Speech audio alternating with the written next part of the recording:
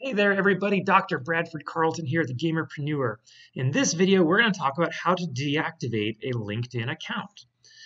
Now, if we go here to our settings on LinkedIn, you're going to see that there isn't an option to deactivate anywhere. So these are your account settings, and you're just not going to see anything that says deactivate. If you go all the way to the bottom here, you're going to see closing your account. That's not quite what you want.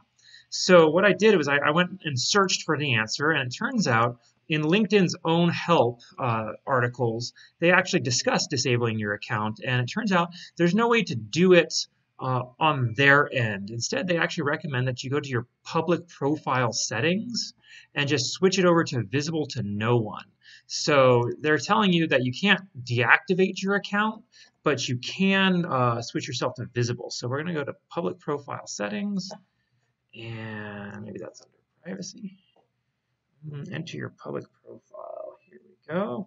So public profile settings, and we're going to see your profile's public visibility. And all I would just do is switch that to off. And now nobody can see my LinkedIn content. And according to LinkedIn, that's the best you're going to get for deactivating your account, or at least temporarily deactivating your account. So hopefully that helps. If this was helpful, please feel free to subscribe to the channel and hit that little bell notification. You'll get all kinds of great content from us. All right, you all take it easy.